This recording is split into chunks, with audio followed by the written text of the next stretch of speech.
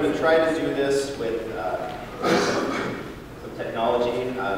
I practice it and it works, so if anything goes wrong, please just bear with me. So I'm going to talk about puns in the pyramid text.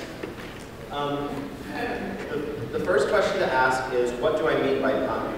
So today we think of puns as being jokes, but in languages of the ancient Near East, puns were actually used in much more serious contexts, especially in religious texts. So I should clarify from the beginning that the puns in the pyramid text are not meant to be funny. Instead, they serve to emphasize the deep natural and supernatural relationships underlying the power of these texts. While it's important to acknowledge the distinction between ancient and modern usage, I would also like to point out that this difference isn't as sharp as you may think. In both cases, the purpose of the pun is to highlight a surprising and unexpected connection between two different ideas. In the context of a joke, the result is humor, while in religious text, the result is a profound sense of awe. The difference between them lies in the delivery and the presentation. In the pyramid text, the presentation couldn't be more formal, and the words themselves possess powerful magic.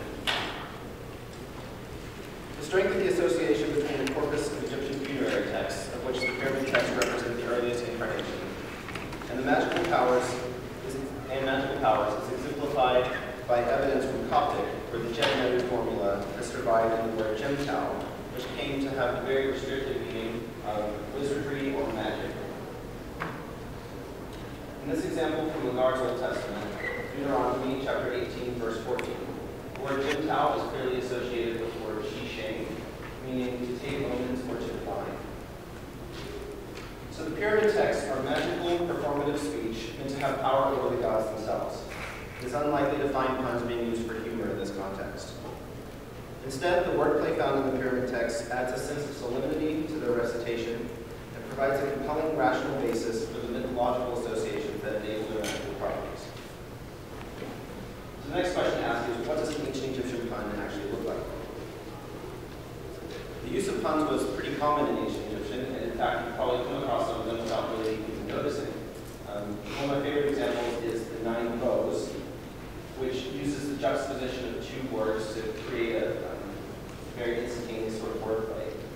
So you can see the Egyptian transcription of Peju, Pesajut, and then I've also added a sort of pseudo-Coptic translation of this that shows just how similar these words might have sounded when spoken aloud. Pita, Sita.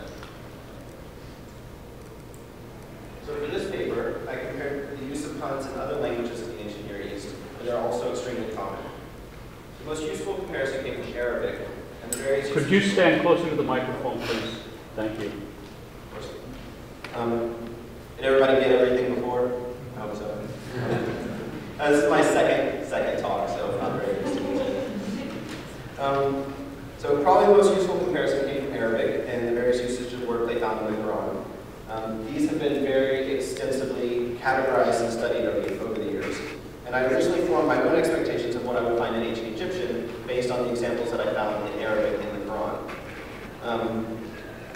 However, a survey of this material is much too involved for a short talk. So instead, to introduce you to puns in Egyptian, I've decided to choose a few examples from a Coptic text, it's a bit of an odd text. It's usually classed among the Gnostic texts, called Thunder, Perfect Mind. This text is remarkable for its pervasive use of wordplay, and it often bears a striking resemblance to wordplay found in the pyramid texts, which were composed more than 2,000 years before.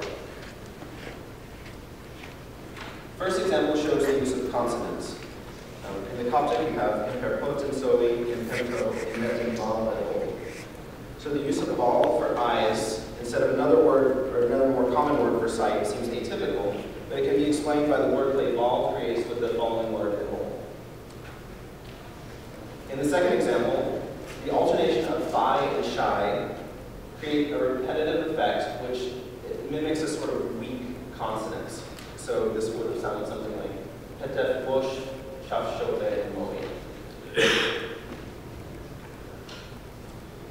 The third and final example demonstrates another case of consonants.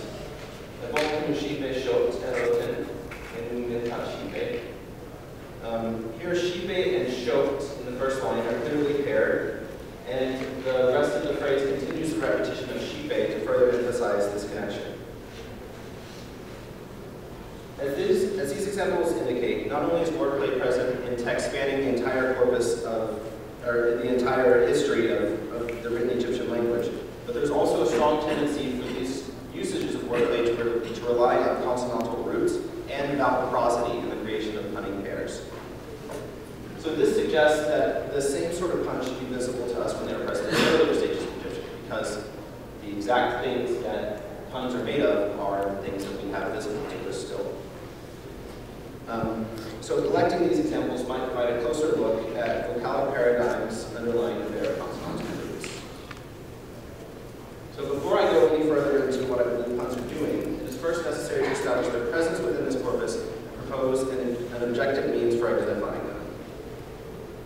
In any text of sufficient length, it is inevitable that similar sounding words will appear near one another from time to time by chance alone. So what indications are there that the pyramid text actually contained puns in the first place? And how can we hope to find them without running the risk of simply imposing our own expectations onto the data? One very good indication that the use of wordplay was intentional is the tendency for puns to appear in similar structures. The two structures that stand out most are offering formulas and in your name of constructions. In the figure, I've mapped the location of these patterns in the pyramid text. The figure's zoomed pretty far out because there are so many phrases to show. But what you have here is each vertical line represents several, sort of the average of several phrases. And you have the three types that I've identified, offering formulas, name formulas, and then other includes any other type of pun that I think might exist. So the first type, the offering formula. These are actually the easiest to identify because they are clearly visible even without being able to read the text. So they begin with some sort of injunction, such as Unis, accept Horus's eye, which you should embrace, which is then followed by a physical offering, such as one kidney. This pattern is plainly visible, even without reading the text. It's easy to identify a top register, a bottom register, and a clear dividing line separating them. In these cases, the pun uses the phonological similarity of the offering and a key word in the previous phrase to connect the mundane material of the offering to the sacred text that inspired it. Now I'll go through a few examples of these. In the first example, the word bia, meaning to be far away, is paired with the word bia in the offering, which means metal, and connects the meaning of the phrase to the material of the offering. I think this example is particularly interesting because it demonstrates both a logical, semantic, and mythological connection as well as a possible phonological connection. So, very obviously, the word breast of Horus is connected to the offering of milk in a way that's obvious in a very real-world sense. But at the same time, there's also a possible connection between Erech and Irchet, which, as Coptic shows, would have sounded something like Erok and Erod.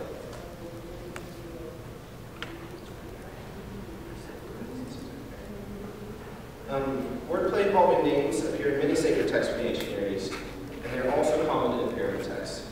I believe that this sort of wordplay works because we often fail to notice that proper names are usually made up of ordinary words. Once we associate the name with a person or a god, we might fail to notice its more mundane meanings. These puns take advantage of these connections that are usually hiding in plain sight and force us to become suddenly aware of the meaning of the name. And the effect still works on us today. God's names are a frequent source of wordplay, as in this example, where the name of Anubis is connected with the verb eat, meaning to count or to review. And for a second example, the name of the personified sun, Re, is connected with Yah, meaning to ascend.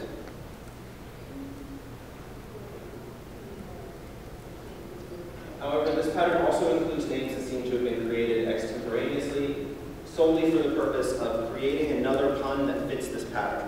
So in this example, you have the word teruru, meaning to redden, paired with the word cheret, meaning willow. And willow it isn't the name of a god, it isn't really the name of anything. It's being invented here as a name solely to make the pun work. So the previous two patterns make up the bulk of the puns that I've identified in the paper text. But there are also other cases where wordplay is very clearly present. In this first example, the entire phrase is one big pun, and it's actually a bit of a tongue twister. So, shoes says shoe, shoe. Shoe says shoe, you get there. And that's a pretty obvious parallel. It would have been just as difficult for the ancient Egyptians to say it.